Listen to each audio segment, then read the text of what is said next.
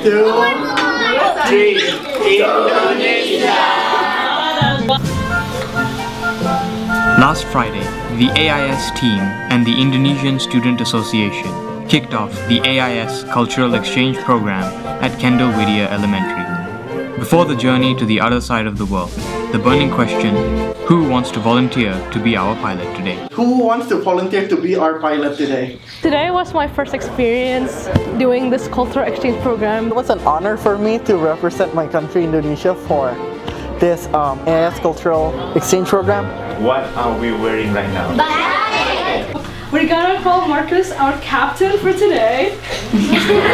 This one kid actually, Marcus, our pilot, during the presentation, know a lot of facts about the animals that we presented.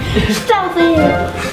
I really like to see the kids' enthusiasm in our presentation. They ask a lot of good questions. For this Indonesia trip, we chose to highlight the natural beauties of Indonesia. So we talked about the different exotic animals that we have, different plants, and the beautiful landscapes of our country.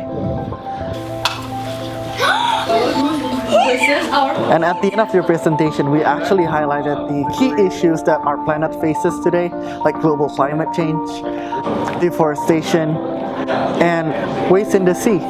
Education is actually one of the fundamental things that we always neglect in our efforts towards combating climate change. This is Melanie, the Komodo dragon, guys.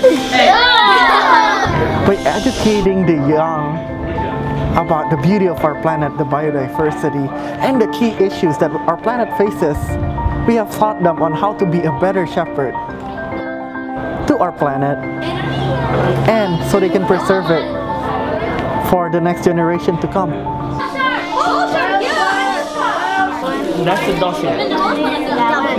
I just hope that we gave them a lot of information that will hopefully be useful in their future. So it was a really nice opportunity.